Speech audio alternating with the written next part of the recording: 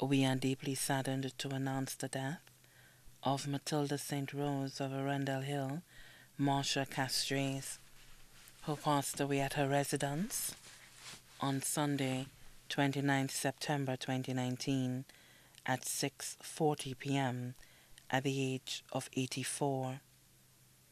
Left to mourn one daughter, Nigella St. Rose, four adopted children, Vivian Bascom, better known as Toby, of Ancillary, Ziona Frederick of Marsha, Darren Frederick of Marsha, Sheldon Archibald of Shabbat, son-in-law, Chester Shalmine, 9 adopted grandchildren.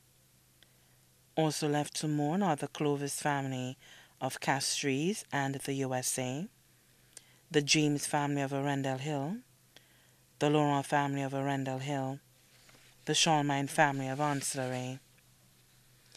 The funeral service for the late Mathilda St. Rose will be held at the Sacred Heart Church, Marsha, on Monday, 14th October 2019 at 10 a.m.